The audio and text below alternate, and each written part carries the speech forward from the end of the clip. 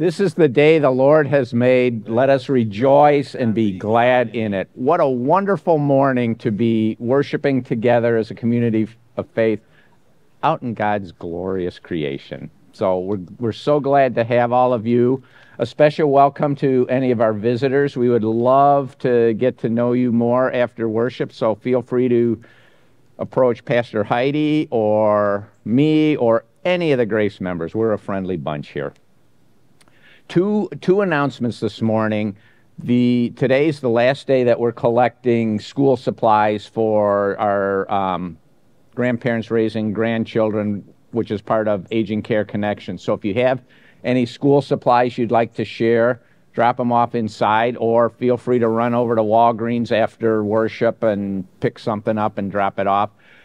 And I'm also excited to announce that our church council has approved a call committee to begin the process to look and call our next associate pastor.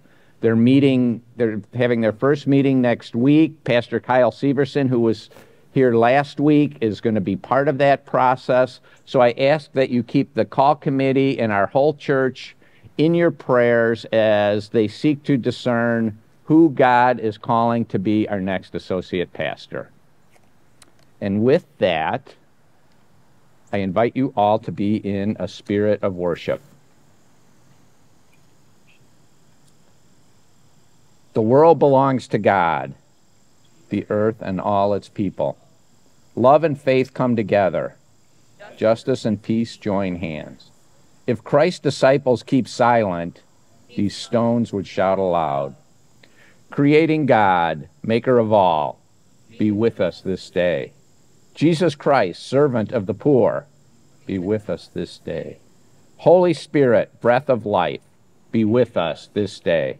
Amen. Amen.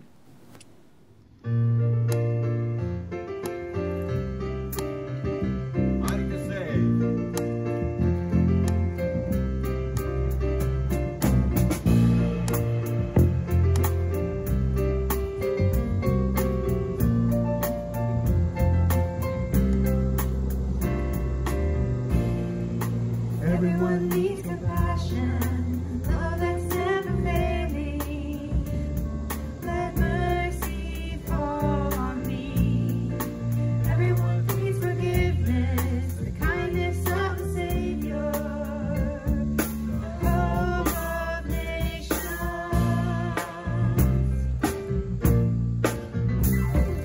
Savior, He can move a mountain. My God is mighty to save. He is mighty to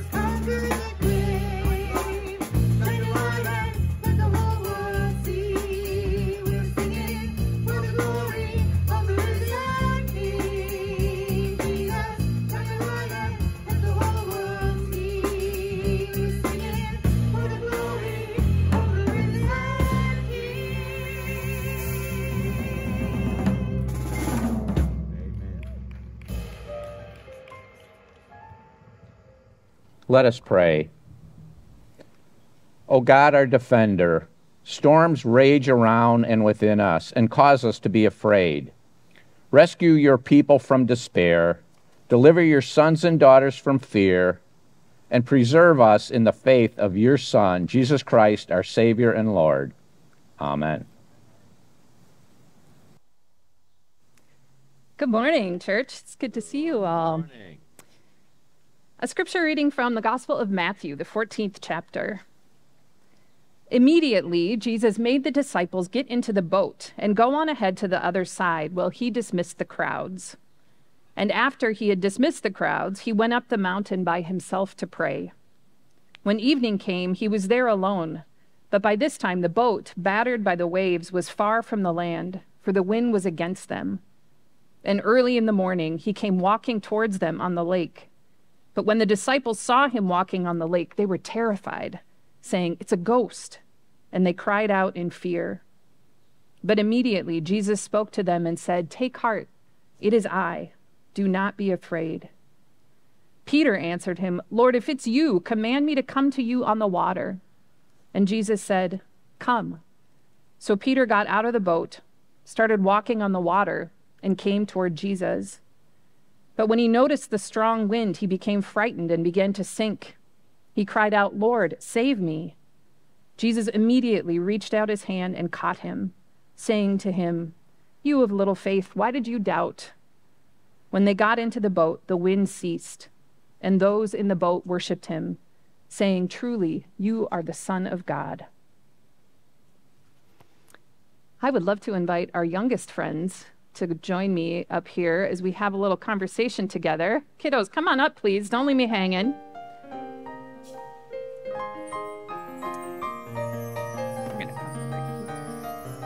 Hi. Hi. Let's see. Jacob, can you help me?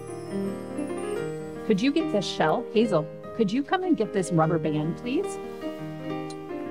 Can you get that little rubber band? Could you hold this rock, please? Thank you. Good morning. Hi, Fiona. Good morning, everyone. I am so glad to see you all. Now, before we get started up here, I need to ask our grown-up friends out here, are there any science teachers in our space today? Okay. Yay. I'm going to offer advance apologies for what is going to be some very rudimentary scientific language I'm going to use up here. Okay, what do I have here, friends? Water. I have a bowl of water, right? And it's what? Water. It's water, duh, Mac. So water has some incredible properties, right? Do you guys have science class in your schools? Yeah. Do you used to? Yeah. Do you ever learn cool things about water? Like, for example, how when you blow bubbles in water, like this, do those bubbles go up or down? Yeah, they always go up, don't they? The air. Milk, they stay up. And with milk, they stay up sometimes? I didn't even know that. Okay. So, see, science teachers right here. Good job, Jacob. Hazel, could you put that rubber band here? Let's see. Is this going to float, do you think? Yeah. Yeah, let's see. Just drop. It does. Look at that. Do you know I what? thought it was gonna float. You thought it was going to float too, didn't you? Yeah. This floats. Len, tell me if I'm wrong here. Rubber bands float because of something called surface tension on the top of the water. So the stuff that makes up water, all these molecules stick really closely together so that when you lay something on top of it that's light like that, it floats because all of those molecules stay together and hold it up. Now let's see. We don't have a boat, but I have this shell that we're going to use our imaginations and pretend is a boat. Can you flip that over, Jacob? Let's see. Is this going to float? Yes. That does float, doesn't it? Now, this is a lot heavier than a rubber band. Yeah. So anybody know why something like this floats? Water get in it. Yeah, because what happens if water gets in it? Then it sinks. Exactly. Water is heavy. Because water is heavy, right? And when it fills up with that heavy water, it sinks. But when we just set it on top of here, some of the water, what happens is it's what we say is it gets displaced. Like you put this on there and the water moves away in the same amount of weight as this shell, something like that. And so it floats up here, right? Now, I just read a story from the Bible, from Matthew's Gospel, about Jesus walking on the water. Whoops. So if all of these things can float, or if we, thanks Jacob, or if we see those bubbles rising up to the air, Or if we watch Hazel drop a rubber band on there and it floats, how do we think Jesus maybe stayed on top of the water?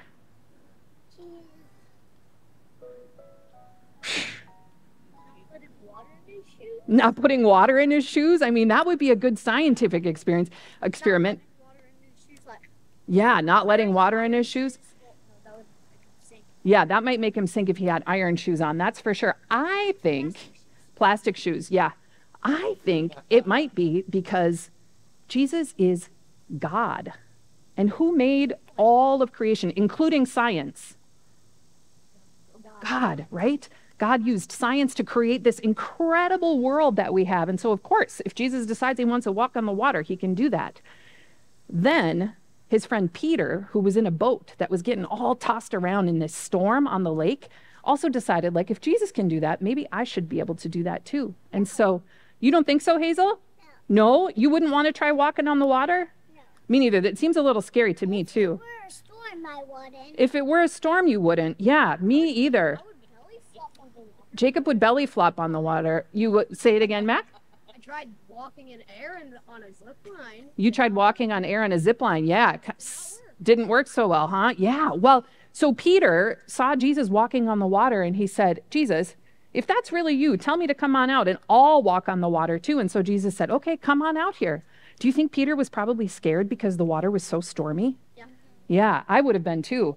But he nonetheless looks Jesus right in the eye and takes a step out there. And he is also able to walk on the water for at least a few minutes. Now, what do you think was holding Peter up on the water? Trust.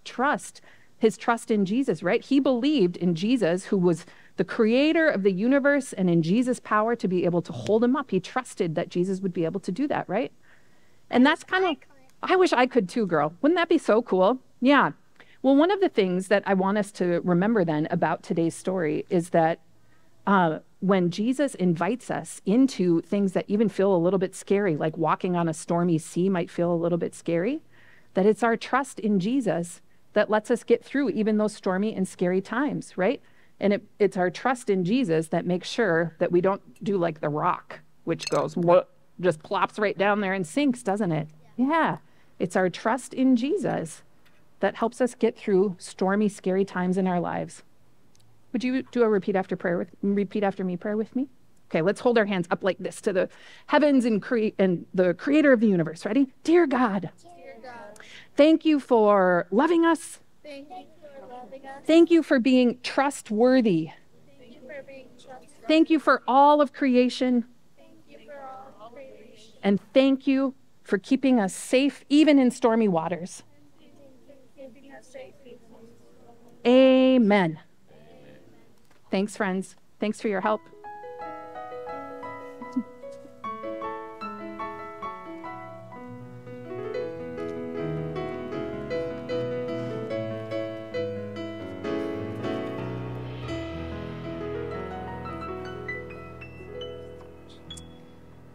Len, did I do okay on the science front? Fine enough, passable. Thank you. Beloved of God, grace to you and peace from the one who created us and redeemed us and moves among us still. Amen. So I missed you all this past weekend. I was away. I took a long planned little road trip up to Minneapolis, Minnesota, to meet up with my two younger sisters because we had tickets to see the Indigo Girls in this lovely outdoor performing arts venue just around the corner from my middle sister's house. Indigo Girls. Yes, some of us are like, yeah, raising the roof a little bit about that. Others of us are like, who? So the Indigo Girls are an indie folk duo that have been playing music together since the 1980s. And like a lot of other Midwestern white ladies, they form a real core of like what I would describe as the soundtrack of my life. So you know that I love that a whole new generation of people are getting to know the Indigo Girls music thanks to the Barbie movie, of all things. There is a scene in the Barbie movie where three of the main characters are on their own little road trip, and they are singing the Indigo Girls' most well-known song, Closer to Fine, at the top of their lungs as they drive through, you know, whatever Barbie land intermediate space that they're in this movie. So now my daughter, Kate, who will be 11 in September, also knows the words to Closer to Fine. We jam out to it in our own car once in a while, so I love this. Anyway, this is basically what concerts with the Indigo Girls are like. It's like a big giant sing-along with 4,000 or 5,000 of your brand new best friends. The Indigo Girls often travel with their band, but this last weekend it was just the two of them with their guitars and this truly incredible violinist named Lyris Hung. And about halfway through last weekend's show, Hung played an extended violin solo that started out with her plucking just a handful of notes that she recorded and then played in a loop, so that that loop became like an accompaniment for this gorgeous, majestic, improvised piece that she played with her whole body. And after several breathtaking minutes where my jaw was just like dropped, this looped accompaniment stopped and Hung's violin shifted into these clear, singular notes that sing the beginning of one of my favorite Indigo Girls songs. It's called The Wood Song from their album Swampophilia, circa 1994. And it uses the metaphor of a big old wooden boat for the journey of life and relationships that we are all on together in this great wide world. And the poeticism of the lyrics of this song moves me every single time I hear it. And so indulge me while I share just a couple of lines with you. The words to the chorus go like this: "But the wood is tired, and the wood is old, and we'll make it fine if the weather holds. But if the weather holds, we'll have missed the point. That's where I need to go." So one of the admittedly peculiar but also beautiful things about being a pastor is that it's literally my job to carry preaching texts around in my heart with me for a whole week before I stand up here in front of you on any given Sunday, which means that it wasn't just my sisters walking into that concert venue with me last weekend. Lyris Hung played the first few notes of the Wood Song, and suddenly Peter and Jesus were in there with me too. And so were the disciples, and so was their big wooden boat, getting tossed around and battered by the waves on that stormy sea. Now, if we were among the first people to hear this story from Matthew's gospel that I read just a few minutes ago, people who were deeply attuned to Jewish tradition and the narratives of the Old Testament, we would immediately recognize that there is cosmic significance in this whole thing about Jesus walking on the stormy waters. We would hear echoes from the Old Testament book of Job in Matthew's words, when Job talks about the Creator traversing the oceans and trampling the waves. And we would know that Jesus has authority over the waters and authority over the whole of creation. And we would hear Jesus say, "Take heart, it is I," which in the original Greek actually says, "Take heart, I am." And we would immediately remember the story of Moses, the Old Testament hero, the great liberator of God's people who leads them out of enslavement in Egypt and into freedom. Moses is deeply interested to know God's name, and God's response to Moses' question about God's name is simply, "I am." My name is I am. So now hearing Jesus say, "Take heart, I am," we would know that this isn't just another prophet. We would know that this is God, all wrapped up in flesh and bone. And if we were among the ancient first hearers of this story, we would hear any mention of the sea whatsoever, what the translation we just read calls a lake, and we would know that we're really talking about a living, chaotic, and potentially deadly spirit, which is what seas were believed to be in that time. And so when they see Jesus walking toward them, these disciples, not on a calm and idyllic lake, but on the back of this raging, chaotic spirit, they are terrified. And I'm going to nerd out here with you enough today to tell you that the Greek word that the Bible uses here for terrified can also be used to describe a sea that has been churned up and stirred up and agitated, which is to say that the disciples' inner state now perfectly reflects their precarious outer circumstances in this battered up boat. And so it's in this big cosmic and chaotic spirit realm context that Jesus comes walking, and in which Peter somehow musters up the guts to say, "Jesus, if that's really you, command me to come out to you." And Jesus says, "Come." And Peter takes those few steps out onto the water before fear overwhelms him and he starts to sink, only to have the Son of the living God reach out a hand to rescue him. Church, I am not an ancient Palestinian. I don't see the world through those same kinds of cosmic spirit world lenses, though I will say that in 15 years of serving the global church, I had the privilege of encountering a lot of people who do actually see the world that way. And I think there's a lot that our Western brains and spiritualities could learn from those folks. But even though my worldview is different, I am here, friends, to testify to the fact today that I do actually believe in the cosmic power of Jesus.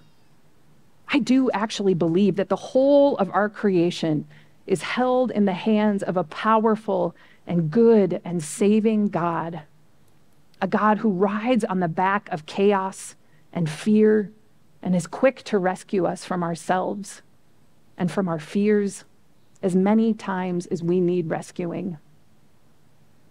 And I think maybe it's because I believe in the big cosmic nature of God that I feel totally unsurprised when that bigness of God can and does also settle itself over a small outdoor performing arts venue, filling the lungs of concert goers with breaths sufficient to sing along. The wood is tired, and the wood is old, and we'll make it fine if the weather holds. But if the weather holds, we'll have missed the point. That's where I need to go. As my own voice joins the Indigo Girls and this whole crowd of thousands around me, I think of Peter and of the disciples in that tired old wooden boat. And I imagine all the times that they prayed for the weather to hold so that they might be able to catch enough fish to feed their family and maybe even have enough left over to sell at the market. And I think of all the times that I've done the same, praying that God would keep the proverbial storms at bay so that I'd be spared hardship or grief or suffering or pain. And I remember again with something like gratitude that though I much prefer to swim in calm waters, there really is no way to be fully alive in this world without also experiencing the chaos of that churning sea. If the weather holds, we'll have missed the point. And the point, friends, is to experience all of it. People don't always know what to make of Peter in this story and of his apparent desire to step out into that stormy sea along with Jesus. Is he courageously stepping out in faith? Is he teaching us a lesson about the supposed dangers of doubt? Is he maybe too big for his britches, fueled by like a misplaced ambition to be like God? Who knows? And in some ways, who cares?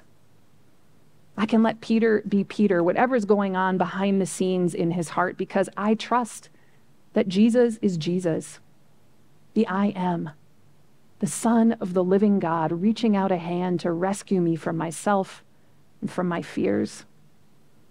And today, it's that same Jesus who calls to us from across the waters with the same simple word that he said to Peter so long ago. Come. If the weather holds, you'll have missed the point. So come.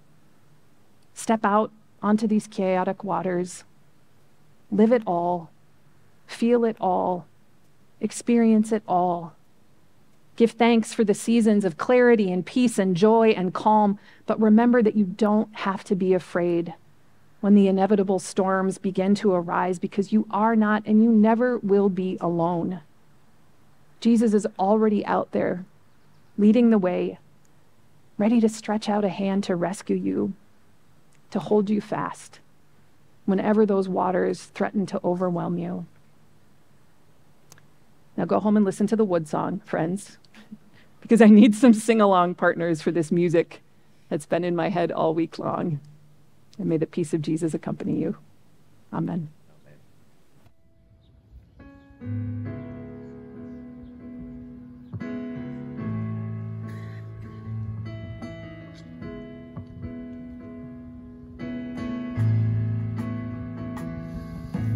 Desperately mercy at the end of my own strength.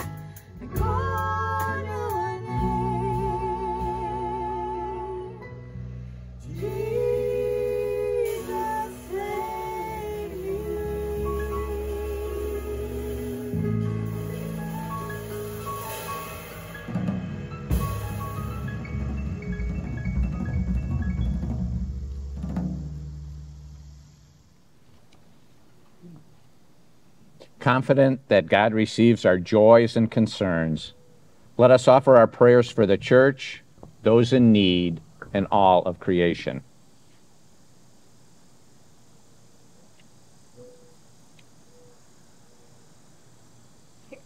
God of sky and sea, the plants, animals, mountains, and plains proclaim your glory.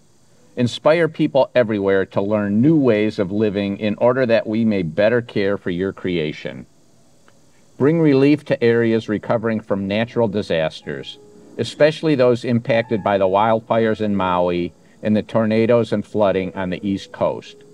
God, in your mercy, hear our prayer. God of peace and justice, you call us to live as your beloved community throughout the world. We pray for victims of violence, especially victims of race-based violence. Instill in local, regional, national, global, political, and civic leaders a desire to work for the well-being of all people. God, in your mercy, hear our prayer. God of care and compassion, you bring assurance when we are afraid. Bring calm to any who are anxious or fearful. Bless the work of therapists, nurses, and other healthcare providers. Comfort all who grieve and soothe any who are sick, especially Al, Bill, Christy, Debbie, Bonnie, and Kristen. God, in your mercy, hear our prayer. God of wonder, you accompany us both in both our joys and sorrows. We pray for college students and their families as they begin a new year of learning, friendships, and opportunities. Make your presence known in our work and play, and in our quiet rest. God, in your mercy, hear our prayer. God of resurrection, we give thanks for the lives of Sherry Rachel, Russell Chorley, and all the faithful departed. Be with the Rachel and Chorley families, along with families everywhere, as they mourn and remember loved ones. God, in your mercy, hear our prayer. Into your hands, O God, we commend all for whom we pray, in the name of the one who reconciled all creation to himself, Jesus Christ, our Savior and Lord. Amen. And now the peace of Christ be with you all. I invite you to share a sign of God's love and peace with one another.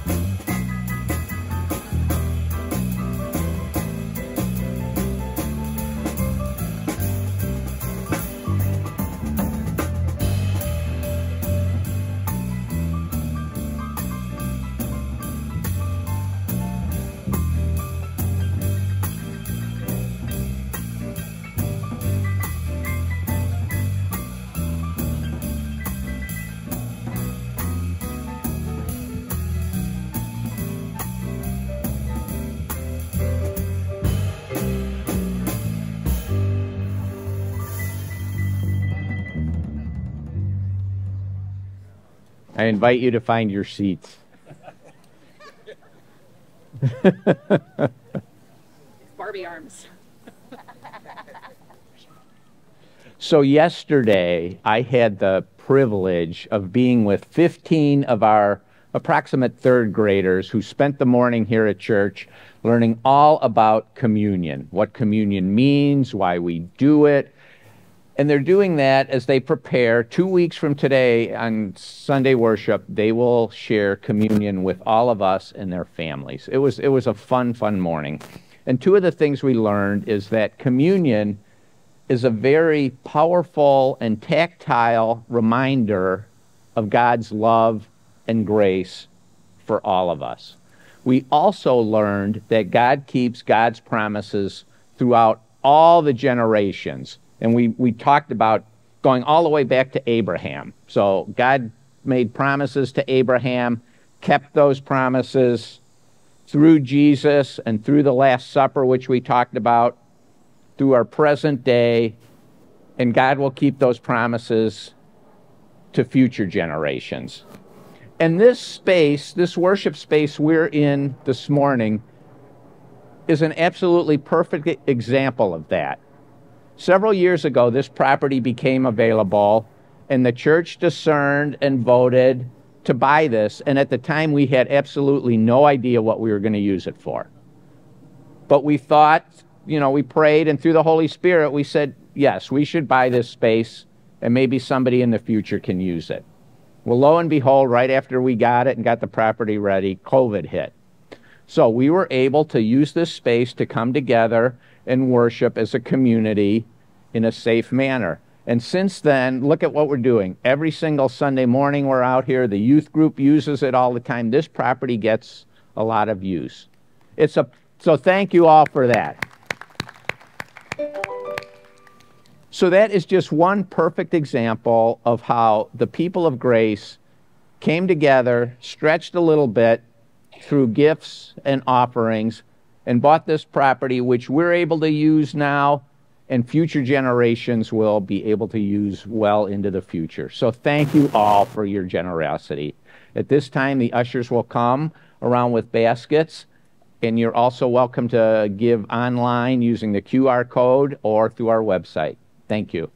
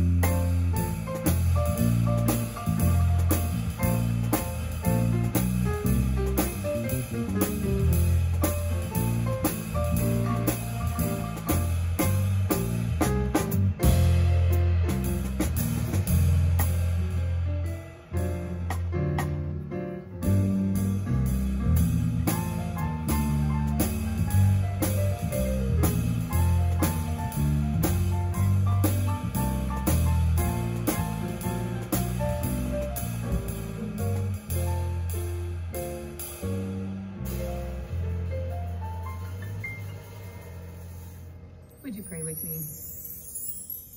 God of great wonders, we join with you in the joy of giving.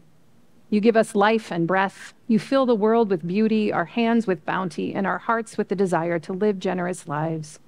Accept these gifts and ourselves in your service for the sake of healing in your world. Amen. Friends, this is God's table.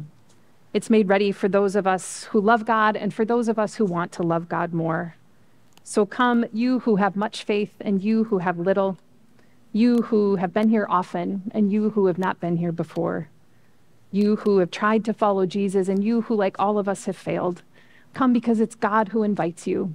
It's God's deepest desire for you to meet Christ here. In the night in which he was betrayed, our Lord Jesus took bread, gave thanks, broke it, and gave it to the disciples, saying, "Take and eat. This is my body given for you. Do this for the remembrance of me." Again, after supper, he took the cup, gave thanks, and gave it for all to drink, saying, "This cup is the new covenant in my blood, shed for you and for all people for the forgiveness of sin. Do this for the remembrance of me." Pour out your Holy Spirit in this meal and make us one in this community of faith and with your people throughout the world. Amen. Gathered into one by the Holy Spirit, we pray as Jesus taught us in whichever language or version is closest to your hearts. There's also a version printed in your bulletin if it's unfamiliar to you. Our Father in heaven, hallowed be your name. Your kingdom come, your will be done, on earth as in heaven. Give us today our daily bread. Forgive us our sins as we forgive those who sin against us. Save us from the time of trial and deliver us from evil. For the kingdom, the power, and the glory are yours, now and forever. Amen. Jesus, whose table was open to all, is present in this bread and cup. Jesus, whose word welcomed friend and stranger, offers friendship through this meal. So come to the table. You are welcome.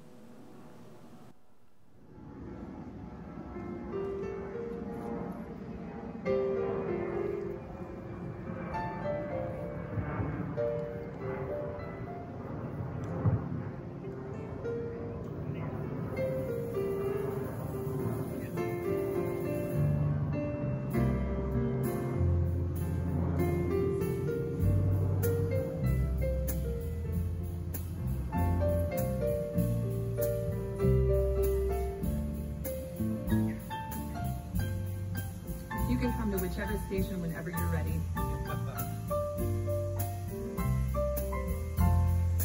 Give us your peace, O God. Give us your peace, your peace. Give us your peace, O God. Give us your peace, your peace. When we're afraid, running from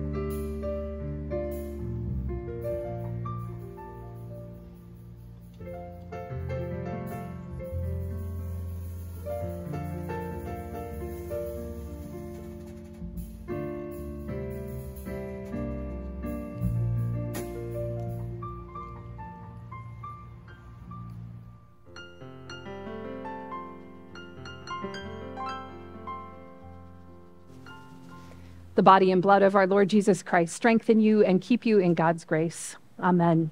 Let us pray. O God, in this Holy Communion, you have welcomed us into your presence, nourished us with words of mercy, and fed us at your table. Amid the cares of this life, strengthen us to love you with all our hearts, to serve our neighbors with a willing spirit, and to honor the earth that you have made. We pray in the name of Jesus. Amen.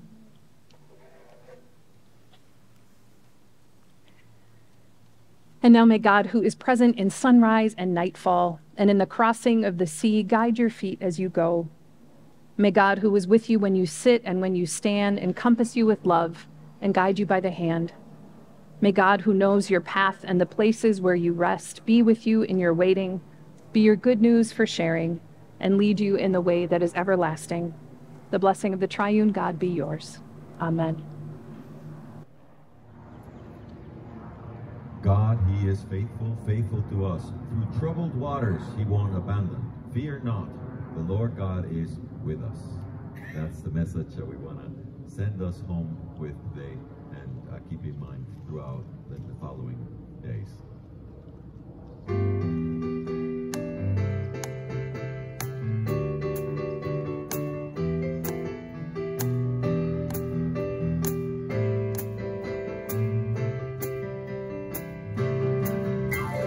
God is faithful, faithful to us.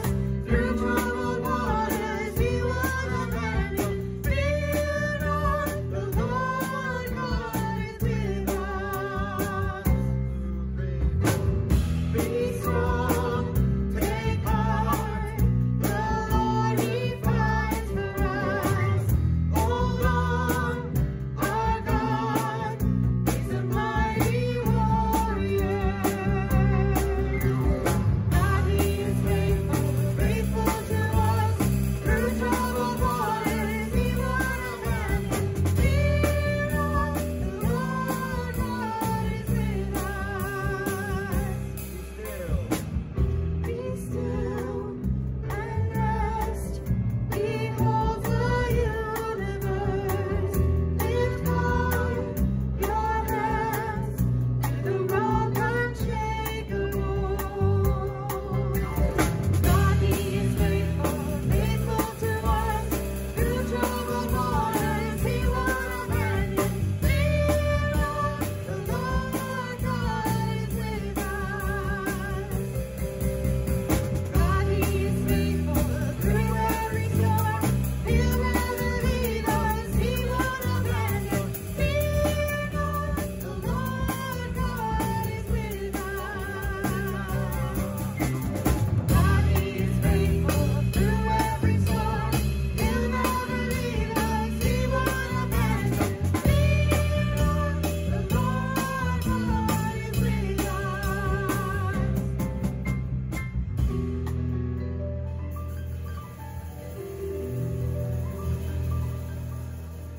And now go in peace, serve the Lord.